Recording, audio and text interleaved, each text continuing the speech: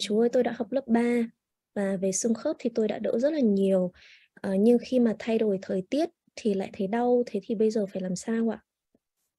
Cố gắng thực hiện tốt những công thức của mình thì vấn đề sức khỏe nó sẽ cải thiện nhanh hơn. Vấn đề là những công thức mà cô bác anh chị em sử dụng đó thì thực hành cần một cái sự gọi là quan tâm hơn, chứ đừng có thực hiện công thức mà hời hợt quá.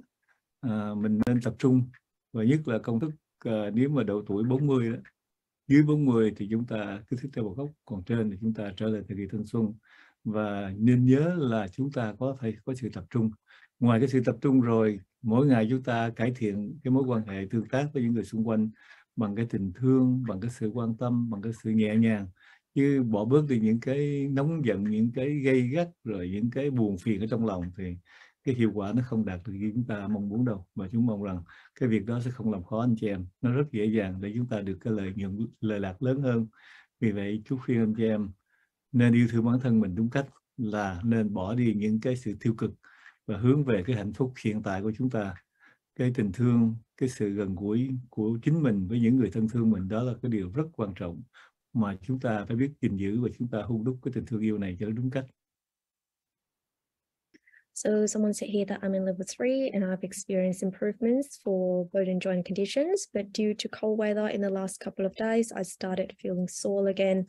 Now, Mr. Lay said that, so please continue with your practice and, do try hard to practice as instructed so that you can feel the improvement quicker.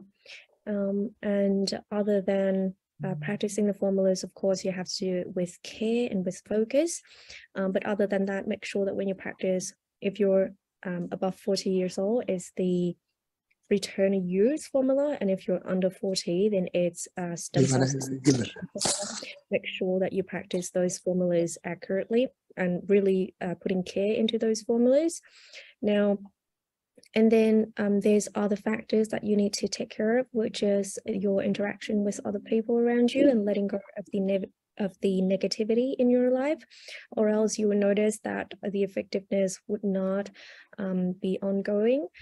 And I encourage you to change because it is a very easy and very beneficial thing to do.